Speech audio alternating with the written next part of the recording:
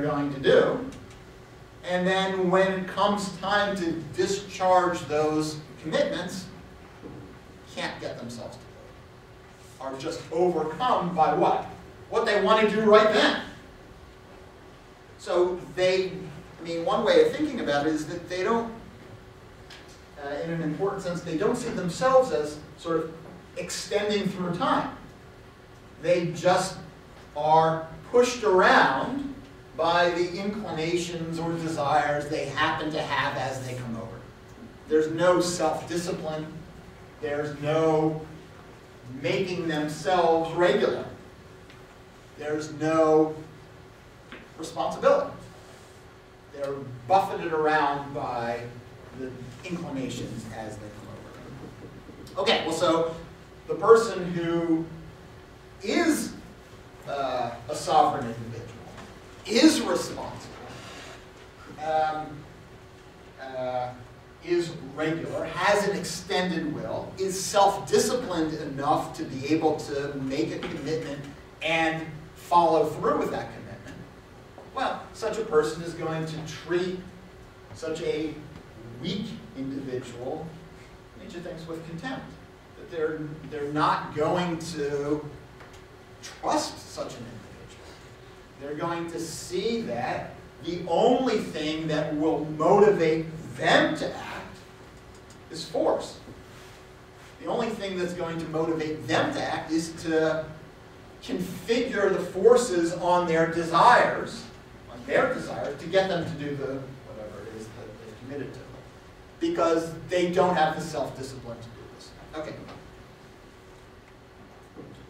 So let's go back to this, the bottom of 36. This being who has become free, who is really permitted to promise, this Lord of the free will, the sovereign, Lord of the free will, that is able to get himself to do something rather than just being buffeted around by the inclinations that he happens to feel at the moment. How could the sovereign, how could he not know what superiority he thus has over all else that's not permitted to promise and vouch for itself? How much trust, how much fear, how much reverence he awakens, he earns all three. And how this mastery over himself also necessarily brings with it mastery over circumstances, over nature, and lesser willed and more unreliable creatures.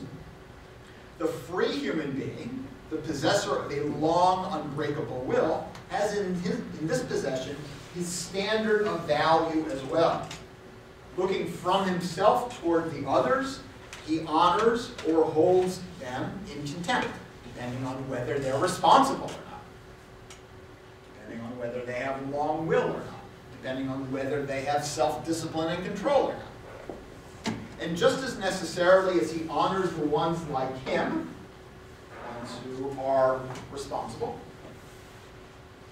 the strong and reliable, those who are permitted to promise, that is, everyone who promises like sovereign, like a sovereign, weightily, solemnly, slowly, who is stingy with his trust, who conveys a mark of distinction when he trusts, who gives his word as something on which one can rely, because he knows himself to be strong enough to uphold it even against accidents, changes of circumstances, even against fate. Okay, so this is the sort of primary affirmation of those who are sovereign individuals who are strong enough to discipline themselves to carry out their commitments. Just as necessarily, he will hold his kick in readiness for the frail dogs who promise although they are not permitted to do so, and his switch, he'll hold his switch, for the liar who breaks his word already the moment it leaves his mouth.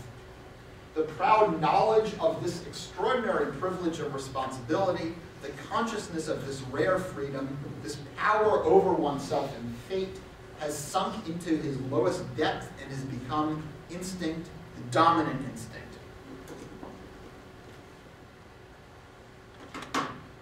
The dominant instinct. Okay, so I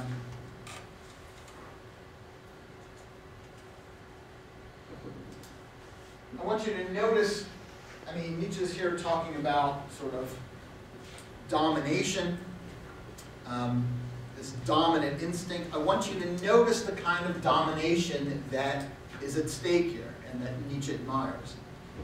It's the power over oneself. It's the power to get yourself to do what you're committed to carry out your, so to speak, earlier will, even in circumstances where you don't want to, where you don't feel like it, where you have desires that if you simply acted on what you felt like doing, you would do something else. So the dominance here is the ability to make a commitment and hold on to it despite changing circumstances. And this is what Nietzsche is most admiring here. Should I ask again for an example of that we've seen here in the first treatise about who has this ability? This dominance of themselves, this self-discipline. I asked last time, and the answer is the same. I mean, reading stuff, wasn't talking about like the most private stuff, This is going to be something related. This is going to be sort of what.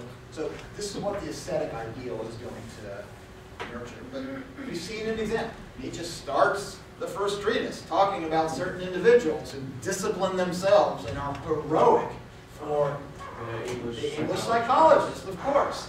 Those are sovereign individuals who are committed to meticulous scientific work, even, so he imagines, even if they don't feel like it at the moment.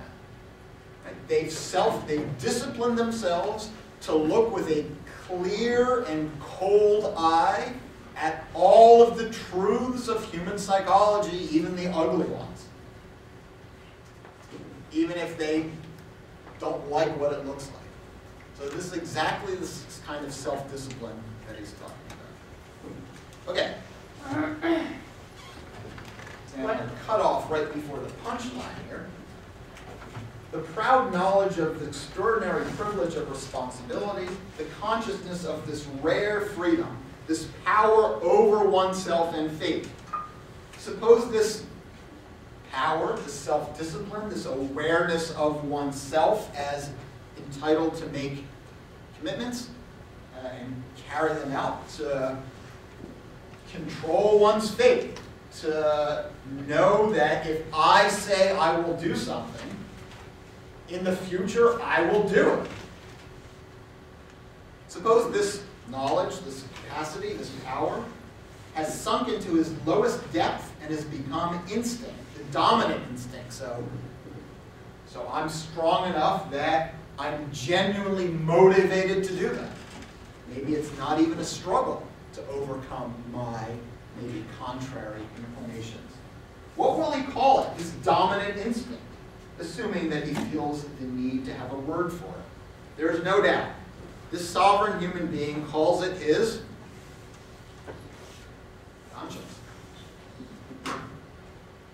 So conscience is the self-discipline to act, in this case, as one's committed, even when one doesn't feel like it. One recognizes, so to speak, that this is the right thing to do, and one is strong enough to do the right thing, even if one doesn't feel like it. Okay, so the question now is, and which I say yet again, this is something he's praising. This is the strength of self-discipline that creates a sovereign individual who's capable of controlling fate.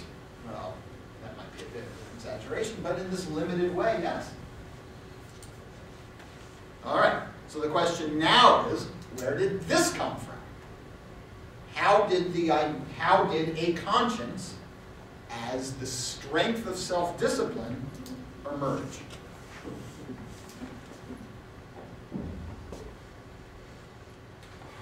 To be permitted to vouch for oneself and with pride, and hence to be permitted to say yes to oneself too. That is, as noted, he says, a ripe fruit, also a late fruit. This is what the entire prehistory of human existence was building up to, generating conscience.